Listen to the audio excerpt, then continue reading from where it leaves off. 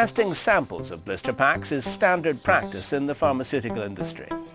However, traditional methods such as the blue dye test tend to destroy the samples, even the good ones.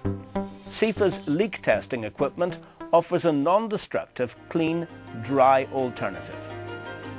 Good packs can be returned to the production line and the product can be recovered from faulty packs and repackaged.